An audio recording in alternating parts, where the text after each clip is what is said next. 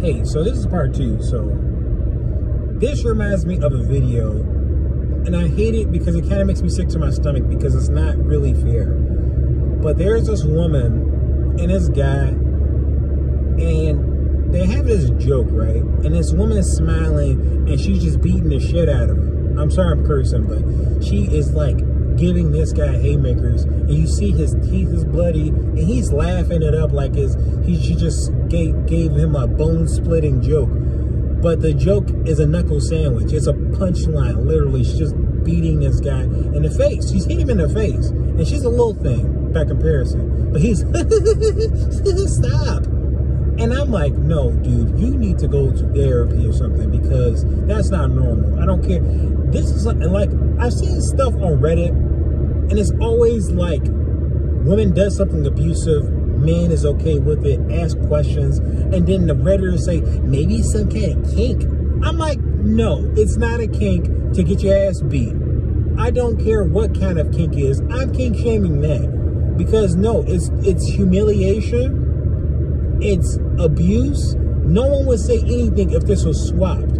If a guy was sitting here, Mike Tyson, forgive me, not Mike Tyson, haymaker, I guess that ironically that kind of works, but just haymakering this woman, and she's smiling like crazy. They would not care if that's a kink that they both agreed to. They'd say, no, you're assaulting this woman, stop doing it. She's being manipulated. She's emotionally manipulated. She pretty much has battered wife syndrome. You need to stop putting your hands on this woman. And I said the same thing. I remember when I used to work at this gas station, and I seen this woman hit this guy dead in the chest. You could hear the rattle from his body. And she was a little thing, and he was, you know, taller. But I was like, you okay, man? And he said, yeah, it's good. Like, you know, like, but again, it happened so fast.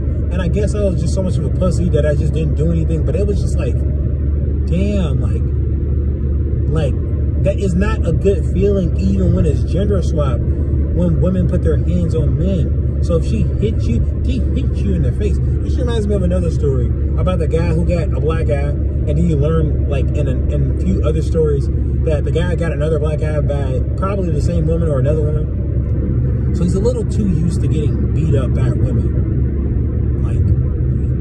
Yeah, I don't even know how you can get used to beat up by women, but yeah, it's just like, we don't really expect it to happen, but it happens, man. Women can't be rocking the shit out of men. And just because it's a minority doesn't mean that, like, you shouldn't feel bad. That's a person getting beat by somebody else, getting physically assaulted. The guy had 2 black eyes. How do you get 2 black eyes? But I don't understand. And the dude just crying and stuff. People don't have any sympathy. I was mildly disgusted, but I didn't watch this, the whole thing. I just watched it from another video. But I was really disgusted because they was like, oh, it's your fault, bro. And I seen it from the other videos. You're just wanting this to happen. It's like, who wants this to happen? Who wants to get beat by their spouse or their girlfriend? Who wants that? I can tell you for sure, I would never want somebody to put their hands on me. I'm like, I remember I had some sibling trouble. I did not like that. You have a limit, man. You can only go so far. When somebody put their hands on you, or they berate you, or there's something like that, you're gonna snap. You're gonna be like, no, you're not gonna keep doing that to me. So no, I don't like that. I don't like it when people put their hands on other people. You know, I don't like it when people exercise one-sided relationships. I don't like when people make excuses for one-sided relationships, whether it's man or woman, or woman to man. I don't like it.